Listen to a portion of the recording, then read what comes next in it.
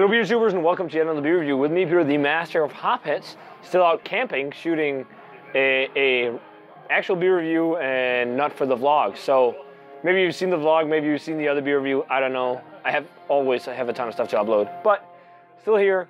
It looks like it's starting to rain, so I moved my tent into this shelter.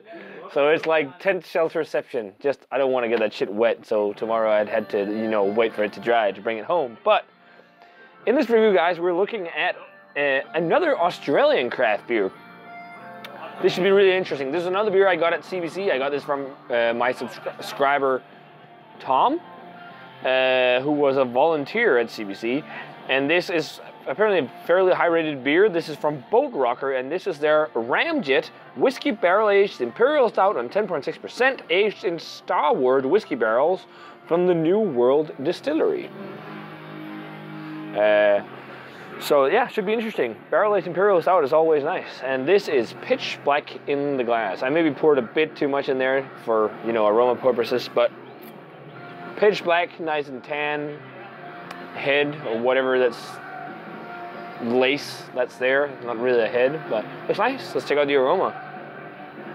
Very licoricey and whiskey forward. Lots of licorice. Black licorice, maybe some dark fruit, toasty, roasty, oaty aroma too. Charry. I'm smelling campfire, but that's probably because we have a campfire going. But it smells pretty nice. Let's give it a taste. Cheers, and thanks to Tom for the beer.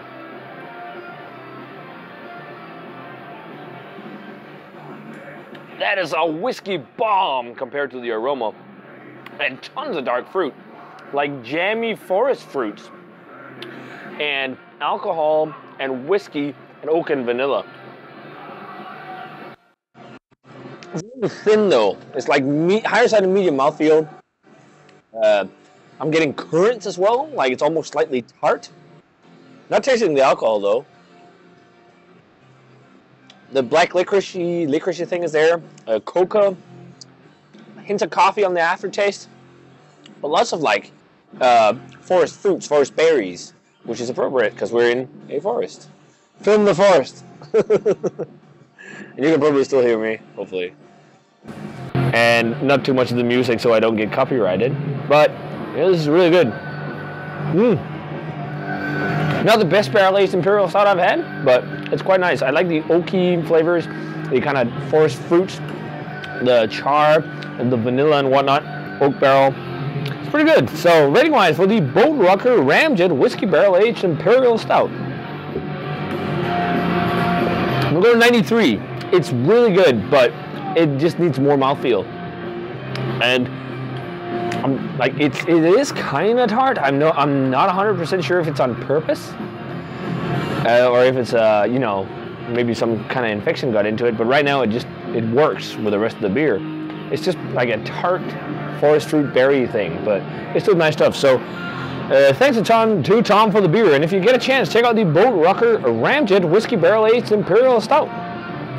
So rare that I get to try Australian craft beer, so awesome that I get to try it now. So thanks a ton, dude. And yeah, as always, remember to comment, subscribe, check out the Facebook fan page and Twitter and Instagram, and check out the Master of Hobbits Kickstarter that's running at the moment.